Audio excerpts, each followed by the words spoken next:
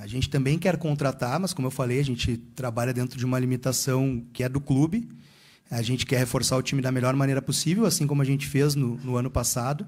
A gente entende que a saída do Soares ela gera uma expectativa maior, principalmente em quem vai repor esse jogador.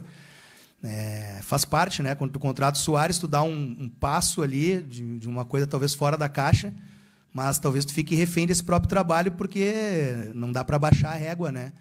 E principalmente nessa função de centroavante, o Grêmio não queria buscar qualquer centroavante. O Grêmio queria buscar um jogador à altura do jogador que ele tinha, ou talvez a altura seja impossível por a estrela que é o Soares, mas um jogador que entregasse bastante dentro de campo. Então, nessa posição, a gente está tentando ainda fazer uma análise mais a fundo ainda, para que todos os fatores possam convergir. Jogadores que queiram vir para o Brasil com a parte financeira e também que atenda a parte técnica.